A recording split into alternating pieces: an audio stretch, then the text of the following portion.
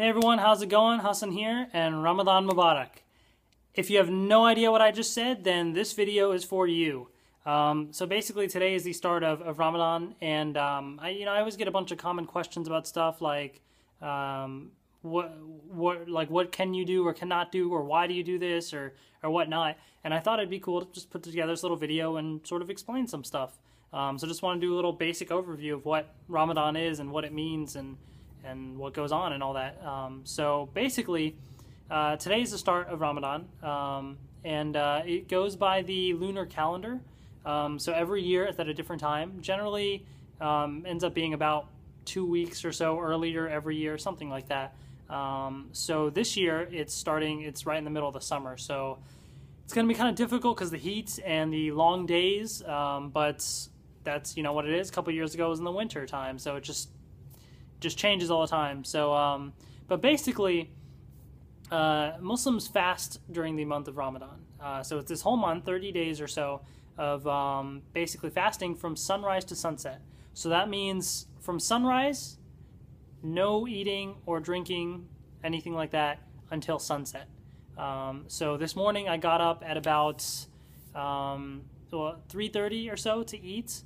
I had until like 4:15 or so to eat, so got up then no food or drinks all day so far. I've done okay. I got a little hungry for a little while earlier, but I'm kind of over that now. It hasn't been too bad today, but then I won't be able to eat or drink until about 8:45-ish today. So it's a long day because it's the summer, but yeah, no food or drink during the day, basically the idea behind it, there's a couple of reasons. One reason is it helps to give people an idea of what the poor, feel like sometimes when they don't have the food or drink to sustain themselves. So if you're going through the day and you're not eating or drinking, you begin to sort of appreciate that stuff more.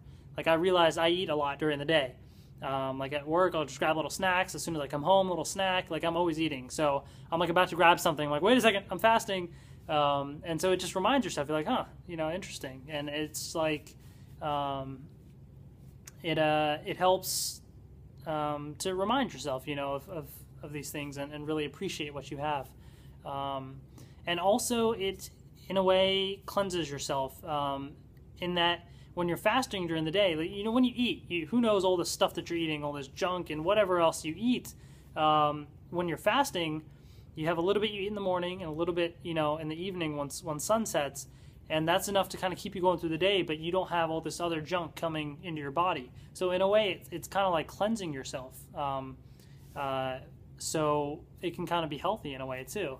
Now that's not to say, if you're getting dehydrated, like if you actually get legitimately sick, you can break your fast and eat or something, or, if you're feeling sick that day, you won't fast.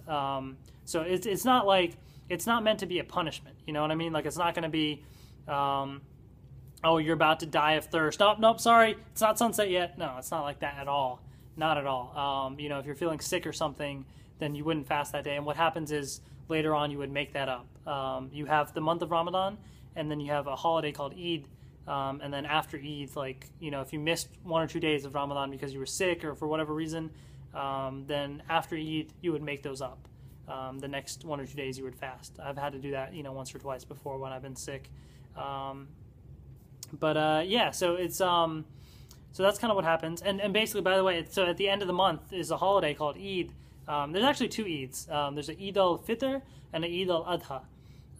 So Eid al-Fitr happens after Ramadan, and then a couple months or so later, they have the pilgrimage to Mecca that Muslims make, the Hajj, and there's a Eid al-Adha after that. So Eid is like our big holiday. There's 2 of them.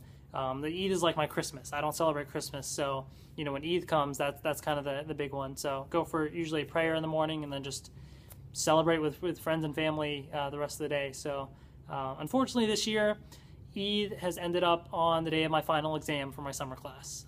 So I will be taking a final exam on my holiday. It's not very fun, but can't really get out of it. So you got to do what you got to do. I'll spend the rest of the day with the family. But yeah, basically, so that's, Eid is after Ramadan. You fast for those 30 days or so, sunrise to sunset. So that happens during this month. And one of the other main ideas behind it is it's essentially a form of discipline. A lot of people, when they think you're fasting, it's not just about the food and the drink. You know, it's not just about the no eating or drinking or whatever and that kind of stuff. It's about spiritually fasting in a way. So throughout the year, you know, if you develop any bad habits or whatever, then this month of Ramadan is a way to cleanse yourself of that. So, for example, if you're somebody that's, I don't know, you curse a lot or something, you say a lot of bad words, right? So during this month, you refrain from cursing. You don't do that at all. You can't do any of that stuff. So then what happens is, hopefully by the end of the month, if every day you're practicing not doing that bad behavior, then by the end of, you have a whole month of practicing, by the end of the month, hopefully that'll stick. You know, like if you want to go to the gym or something, for example, let's say you go to the gym on Monday, and you're like, okay, this is great. You go on Tuesday, okay, this is cool. And then Wednesday, for whatever reason, you know, you miss it. Then Thursday comes by and you're like, you know what, should I go? I missed Wednesday, so maybe it won't be a big deal. You know, I'll go back tomorrow or whatever, right? Then Friday comes around, you're like, well, I just missed the past 2 days. I missed half the week. There's no point in going. So, like, if you just have such a carefree attitude in a way about it, like if you're not fully dedicated and committed towards that sort of behavior every day on a daily basis, then it's not going to stick. So the idea is, if you practice on a daily basis for a month, not doing these bad behaviors, then by the end of the month, you'll already have that set. And so it's not like, hey, Ramadan's over, let's go back to doing whatever. No, it's, you know, you practice daily for these behaviors. Once the month is done, hopefully it sticks, and then you can implement that in your life the rest of the year. And then when Ramadan comes back next year, whatever other, you know, things that you want to improve upon, you can work on.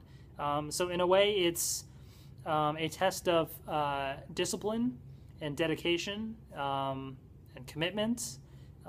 It's, you know, every now and then, you know, you have those thoughts sometimes when you're eating, like, what if I got a little snack? Like, well, what does it matter, you know? But then you have to remind yourself what the whole goal is. You do that, you break the entire goal of the month of Ramadan, which is that discipline. You have to train yourself that this is what I'm going to refrain from, and so I'm going to be able to do this. And so hopefully by the end of the month, you can condition yourself to be able to implement those behaviors the rest of the year. So in a way, it's like training yourself, your body and your life in a way to improve for the rest of the year. So that's why, you know, it's a cool month. It's a spiritually cleansing month in a way. So it's definitely a time to celebrate and enjoy. So yeah, so Ramadan Mubarak to everybody out there who's fasting. And by the way, what that means is like happy Ramadan. Yeah, so that's about it. Today was day one, and only a couple more hours or so, right? It's I don't have the time pulling up, but yeah, so not too much longer for today, and yeah, so far it's so good. So just gonna stick through it and see how things go this month. So far, so good, but it's gonna be a tough one, but it's all about that dedication, that commitment. So with the will of God, then I will, you know, get through this. So yeah, so that's about it. If you guys have any other questions, like, feel free to post them in the comments below, and I'll be happy to try and answer them as well. Hopefully I covered kind of the main topics. Most people tend to ask me, like, what if you're sick, or what if this happens or that happens, you know. In extreme cases, like, I mean, if something happens, you can, you know, not fast. It's not meant to, like, torture you or something, you know what I mean? It's meant to be an improvement in your life and help you out. So that's really what it's all about. So yeah, so thank you guys for watching. Hopefully you found it interesting. Maybe it answered some of the questions that you may have had. And that's about it. So hope you all have a great day, and see you guys later.